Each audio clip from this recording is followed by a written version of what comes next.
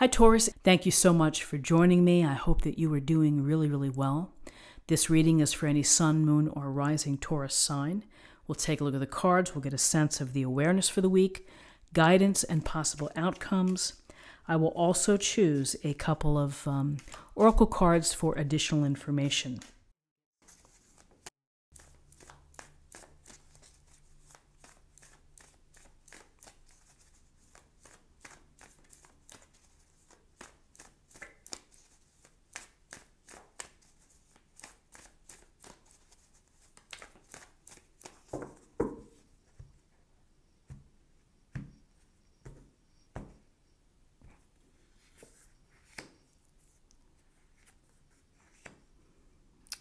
Okay, we are beginning with the Three of Wands. And in the Three of Wands, we see this man looking out in the distance, kind of taking stock of what's out there. And this little gateway or portal of wands he's leaning on for support. This is a card of vision. It's a card of looking at the big picture and how you're seeing the future for yourself. What do you want to do? How are you going to integrate your passions, your enthusiasms, the things that you want to do in this short life that we have? And so when you're looking out over this horizon, you're thinking about, how am I going to do it? How am I going to create this new life or this new path? Exploration through leadership, through vision, through setting your intention. But this is a card of seeing the big picture. What is next for you? It's the initial stages of manifesting, of building this future, of beginning to see perhaps how it may come to be. So, the world is out there for you to conquer, but it's a matter of you wanting to do a certain thing and to take the steps to make it happen. On a literal level, this could suggest travel or perhaps international travel or commerce with the Three of Wands. So with the awareness of this sense of the big picture, of the vision forward where you're going, here we have the Star. And the Star is always a lovely card to have in a reading. And the Star is without clothes. She is gentle, kind, and she's feeling comfortable being in her own skin. And that's being authentic. And it's allowing yourself to feel free in a sense, because, it's like you're okay with whatever happens. You can get hurt, you're vulnerable, but you are in your own skin. And this is what's going on. It's almost like you've been stripped of everything else before, and you're having this cleanse or this freshness. She's pouring water into the pond. She's pouring water onto land, and so it's a sense of connecting physical, earth, and spiritual, emotional sense, your spirituality. We look to the stars for guidance, and that's important because that stars, it lifts our spirits. And the message of the stars to have faith in the future is to believe, to have optimism, to believe that the stars and that the universe have got your back and they're looking out for you. And so we often see this card after a period of struggle, but it's a beautiful affirmation. It's not so much a do card of getting out there and doing things. It's much more of the mindset of knowing that everything's going to be okay. Everything's going to work out for me the way that I hope it will. I have faith. I believe that the universe is going to take care of me. So that's the awareness for the week in terms of guidance. Ooh. So in terms of guidance, we have the Judgment card, Major Arcana. So we have more naked people. These are naked gray people rising out of their coffins. Why? Because they heard the call. The angel blowing the fanfare, blowing the horn, just like the section of Stairway to Heaven, da da da da da da, when they're blowing, rise up and listen. It's when you get the call, they're telling you to listen. You may get the call in your heart. You may get the call when you're driving to work one day. Something may click within you that you need to take stock of your life, that you need to evaluate what has happened before, and you need to give permission to yourself to forgive and to let it go. That you have a chance for a clean slate, for a rebirth, and for a second chance to get to your highest self, to live your authentic purpose, to be the person that you believe you are or can be.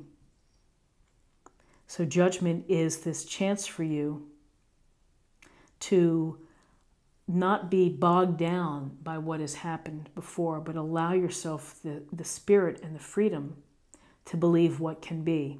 And it can happen at any age. You're not restricted.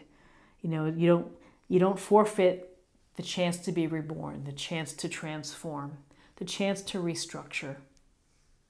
But it is judgment. It is taking stock of your life, of what has happened, where you are, where you hope to go, and not punishing yourself for it. Sometimes we punish ourselves, and it doesn't serve anything. You know, you have to allow yourself to be cleansed, to start anew, to start fresh. When you get the call, and listen to the call. And so with this sense of optimism and faith and getting the call, we're also getting a message for you, which is to restore and to recover. This soldier or this man is in this meditative pose or prayerful pose. Below the swords, he's laid down his swords. He's taking a step back from a situation or from a scenario. Recuperating, recovering. Doesn't mean that the situation is going to go away, but it may give you a new approach. You may be thinking of a new path in order to perhaps get to the rebirth. But it's a restoration. It's a restoration of your soul and of your spirit and of your body, which is spirit and body here with the star. So let's see what we have for you in terms of possible outcomes. Okay, so we have the King of Wands, Aries, Leo, Sagittarius. Powerful, charismatic energy of a person in your environment, or maybe these are your qualities, who is really noticeable in terms of their will, their drive, their ambition, their successes. More than likely, they succeed on a grand scale. Their failures also might be pretty big as well.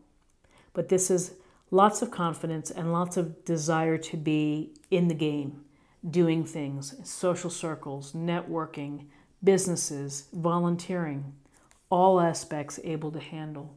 Confidence, powerful, personal power, and really getting out there and creating. And he's a big picture kind of person as well. So with all of this sense of healing, of positive thoughts, of judgment, and resting, we get the Three of Swords. Pain and heartbreak and hurt.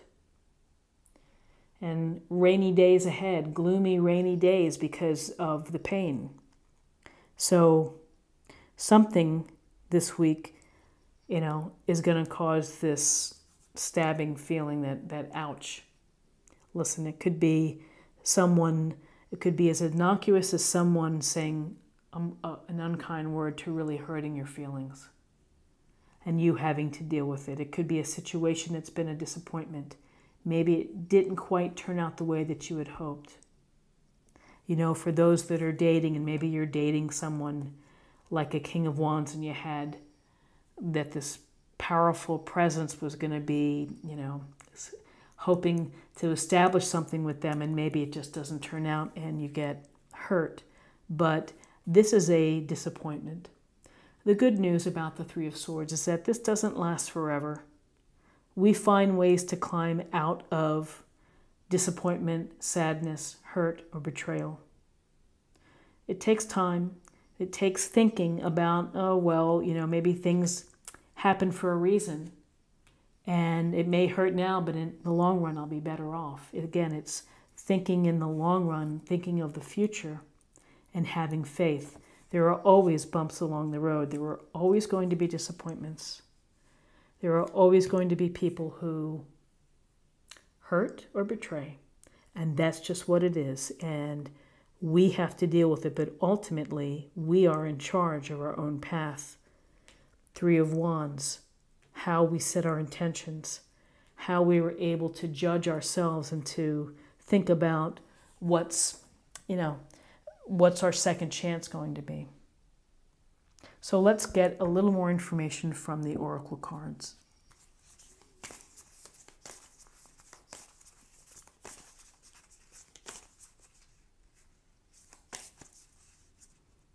Okay.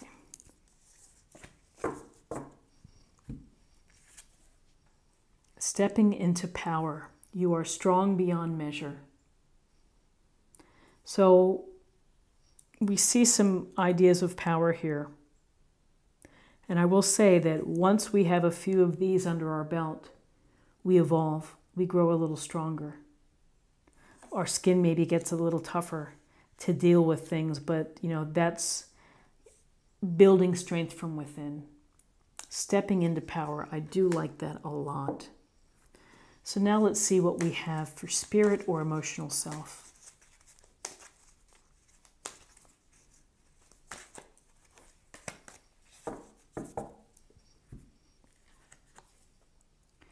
Peaceful warrior, Archangel Ariel. Thank you, Ariel, for helping me stand my ground with peace. So, peaceful warrior. Fighting for yourself, doing so in a gentle and compassionate way. Putting your interests first. And making sure that when you're in a good place, then you're able to be of service to others, but you have to take care of yourself. You have to be in your best place possible. And finally, let's choose a card for love.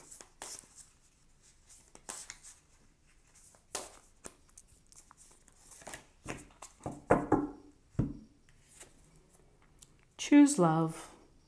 You always have a choice as to what you should do. You always have a choice as to what you should do. Again, personal power. The choices, the decisions, the things that we do define us, and you have a chance to be reborn. You have a chance for the second act, maybe a third act, but you do have the opportunity. When you get the call and you realize, I need to do something that's going to be the right fit so that I can be the best person that I can be. So this is what I have for you for the week. I hope you found something helpful here.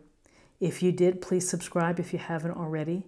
Like, share, or comment. And I hope you have a fantastic week. And I look forward to seeing you next week. Take care. Bye-bye.